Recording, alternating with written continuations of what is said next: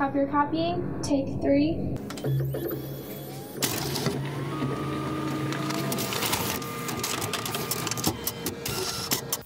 One of the most common error codes that these machines get is either CA00 or something in the CE10 to CE40 range.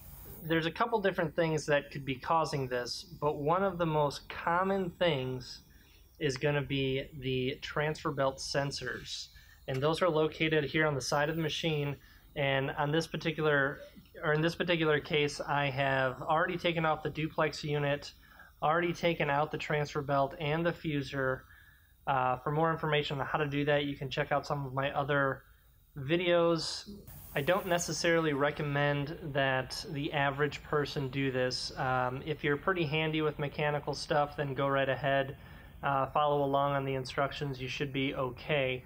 But for most people, this may require a technician to come out and do it. And a skilled technician should be able to get this done, or at least diagnose and clean the problem within about 10 to 15 minutes. It doesn't take me long to tear this apart and put it back together pretty quickly. So anybody who knows what they're doing on a Toshiba machine should be able to do it pretty quickly. So anyway, let's jump right into it.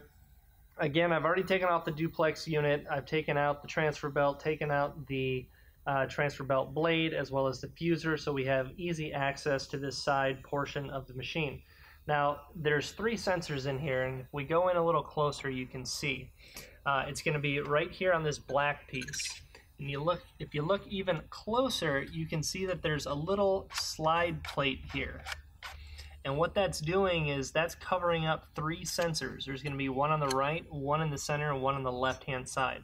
And what happens is the fuser sits right above this along with the transfer belt, and a lot of dust and paper debris fall down in here, and they can get on top of the sensors and just basically make those sensors not work properly. And like I said, the CA00 code is almost probably 95% of the time it's going to be because one of these sensors or all 3 of them are just dirty and dusty and just need to be cleaned out. So what I do after I get everything out, I like to first take a small vacuum and vacuum up all the dust that's going to be in these little slots and up on top here.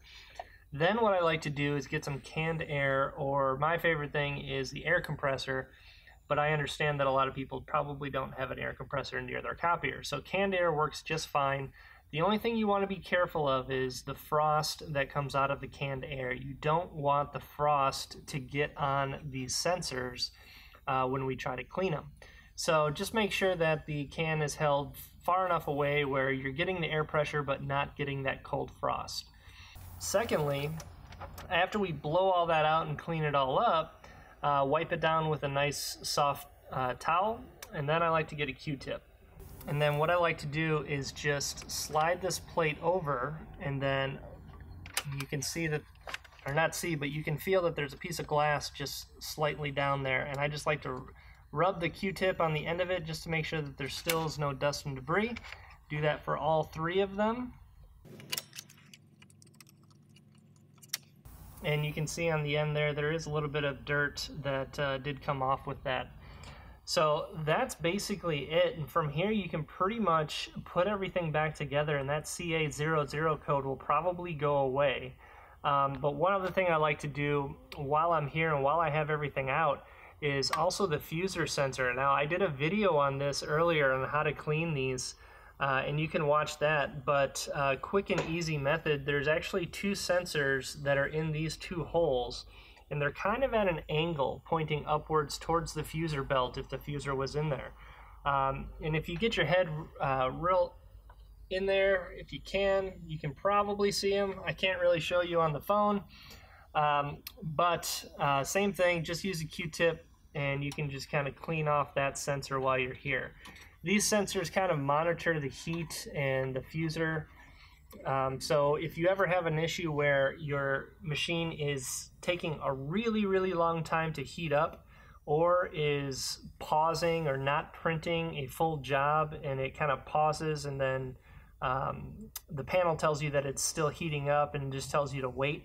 If that's occurring a lot and it's not printing the jobs out and very quickly, then that's probably a quick and easy solution. So once again, that's 5 sensors that you can clean right there on the right-hand side of the machine after you got everything out. So now we're just going to put everything back together and try it again.